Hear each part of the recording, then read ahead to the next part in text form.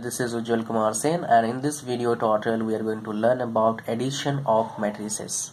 Alright, so this is a very simple tutorial and very short tutorial. So in this tutorial I am going to share with you that how to do addition. Suppose that we have given A is equal to 1 2 3 1 2 1 5 6 7 and B is equal to 1 2 3 1.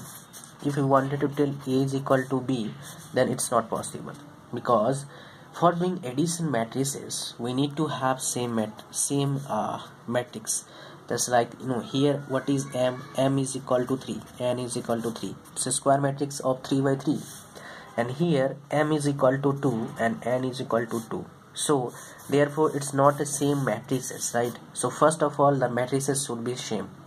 If it is square, then that should be also a square, but yeah, number of elements also be same. For this we need to do that. Okay, so for doing addition of matrices we need to have two same matrices, same elements. Okay, I mean same type of rows and columns, same number of rows and columns is only possible, then only possible to do addition, right?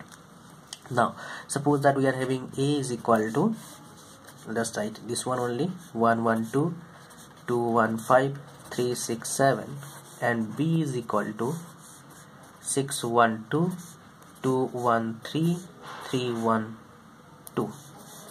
Now we can do addition of these two matrices, because in case of A we are having 3 by 3 matrix, this one is also 3 by 3 matrix.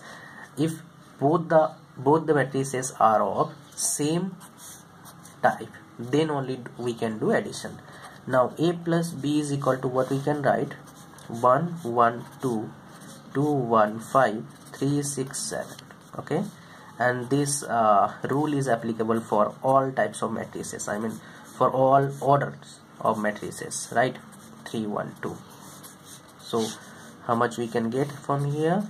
1 6, this 1 this 6 will do addition. Okay, 7 1 1 2 2 2 4. The same process we will implement for all other, right? 2 and 2 4 1 1 2 5 3 8 3 3 6 6 1 7 7 2 9.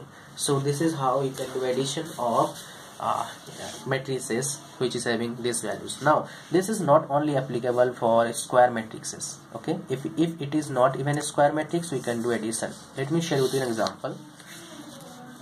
Suppose that we have given matrix A is equal to 1 2 3 1 1 5, and B is equal to, we have given 2 1 6 7 1 3. Then even we can do addition, just like A plus B is equal to 1 1 2 1 3 5 plus 2 7 1 1 6 3 is equal to how much value? 2 1 3 8 3 2 9 and 8. So this is example of addition of matrices. I hope you understand about it. Thanks for watching. See you soon in my next video. Bye bye.